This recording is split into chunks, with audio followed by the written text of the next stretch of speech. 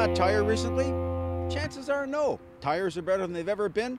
And some cars, particularly in the States by law, have tire pressure monitoring systems. Now, we don't have that mandatory in Canada yet, but there's a good chance your new car might have one. Because it's a problem. You got a flat tire, what are you going to do? You're going to go to the local self-serve? Are they going to have a tire pump? Probably not. They're getting increasingly hard to find. And if you do find one, they want a buck. They want a, who's got a loonie? Maybe you don't have a loonie. Maybe the attendant will fire the pump up for you. Maybe he won't. You could be stuck. Now the answer, first of all, you should have a tire pressure gauge. You should check the pressure on your tires at least once a week. I know Bill Gardner tells you about that all the time. And you should probably carry a little compressor plugs into your cigarette lighter. I know it saved my life a whole bunch of times. Why is this a problem? Well, Brad had a test car the other day. He had 2 flat tires, 1 spare. That's a problem. I'm Jim Kenzie.